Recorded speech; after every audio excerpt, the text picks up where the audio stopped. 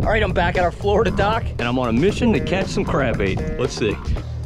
Brought some shrimp from home, caught in the marshes of South Louisiana. Got a drop shot rig tied up, actually 2 of them. From our last trip here, we caught some whiting and white trout and catfish, and I'm fine with any of that today. All right, cast number 1.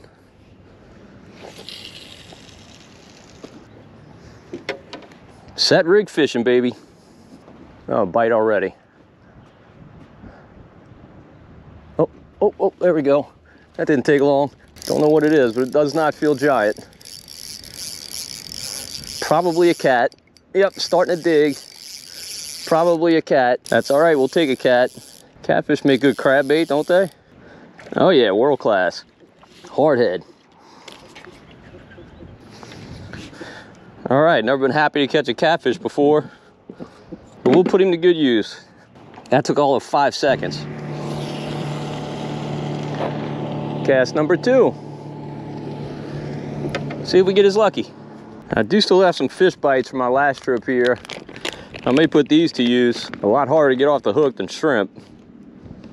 And they definitely work. They did last time at least.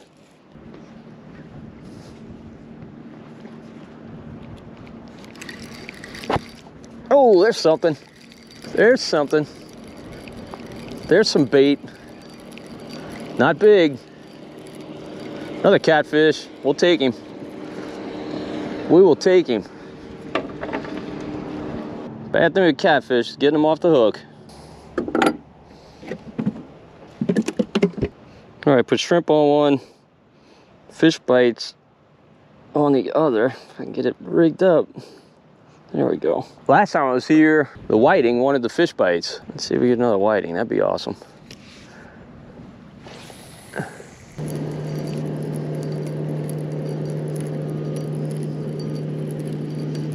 Something on here. Oh, there we go, a nice whiting. And here comes a blue heron trying to relieve me of it. That's a pretty whiting. It's a good eater right there. Whiting go crazy. Something I noticed last time. When you try and unhook them, they go nuts.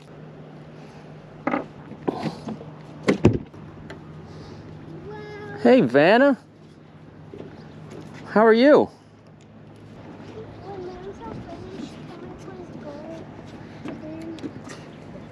Where you want to go? In the pool. In the pool? You have to be 5 or older to swim in the pool. Are you 5? No. Uh-oh. I'm almost 5. Oh, well, that's good. They'll probably just let you then. Well, we're just going to leave it right here, and you just got to watch it and see if something bites it. This is called set rig fishing. Papa doesn't do a lot of it.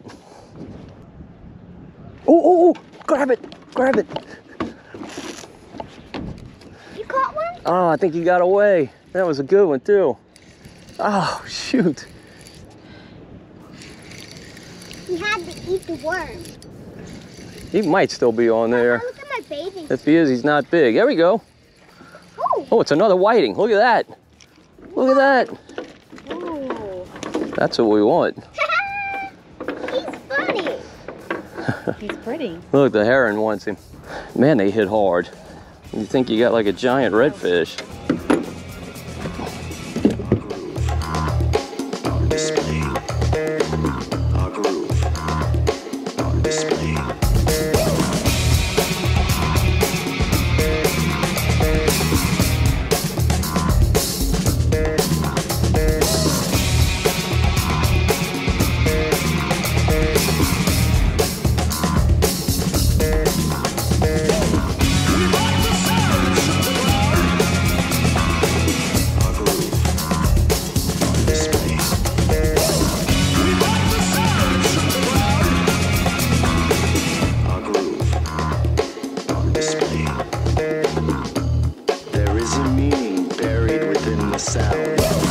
All right, it's the next morning. I filleted those whiting yesterday and cooked them up for lunch. Let me tell you, they were absolutely fantastic.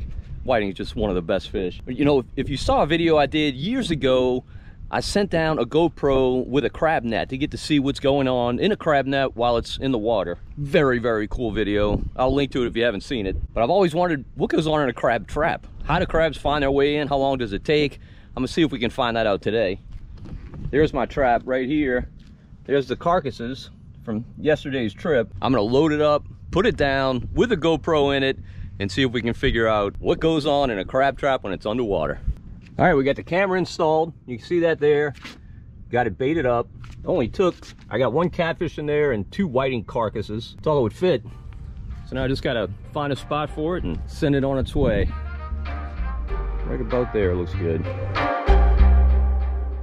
All right, cross your fingers. All right, I'm showing again the dropping of the trap into the water, this time from the perspective of the mounted GoPro.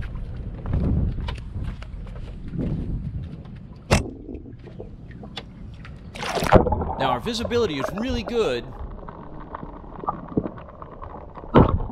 until our trap hits the bottom and kicks up a bunch of silt. By the time the smoke clears, it's evident that 2 crabs have made their way into the trap. Here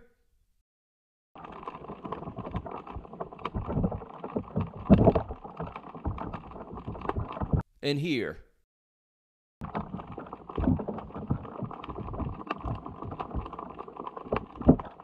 I don't know why, but I always kind of assume once crabs entered a trap, they realized the jig was up and spent all their time in there trying to get out. This shows, however, that crabs are complete idiots. They mow down on any scraps of meat they can get their claws on, completely oblivious to the fact they've entered the crab version of the roast motel. Crabs check in, but they don't check out. But the crabs are downright docile compared to the schools of pinfish that just constantly rob the trap of bait. Tiny chomp by tiny chomp.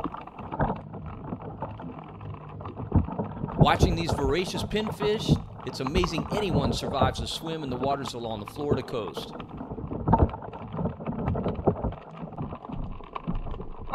Lucky for them, they're small enough to fit through the holes of the trap, so they skedaddle when I start to lift it.